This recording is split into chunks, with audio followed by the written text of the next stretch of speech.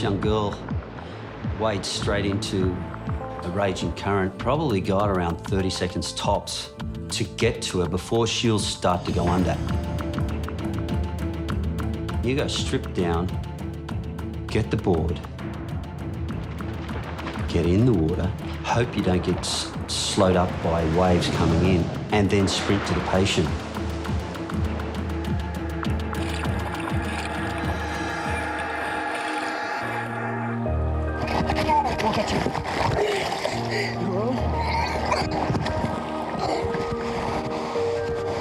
Okay, stay here with me. Thank you. I think I used close to all the 30 seconds to get to her. Yeah, she was definitely at a point, a serious point by the time I made contact with her. Right? Okay, I'll take you in safely, okay? It's like a 5-year-old kid on Terry's board.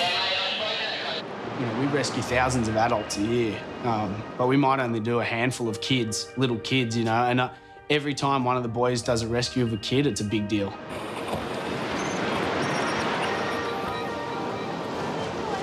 All right. So much. Thank My you daughter so nearly much. drowned then. Yeah.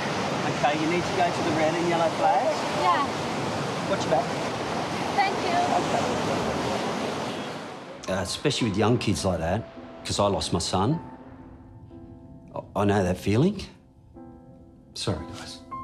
My boy was trapped in the birth canal and had complications which cut the oxygen off for 10 minutes, but the result was a week later that he died. Whenever I do a rescue of a young child, that comes to the surface.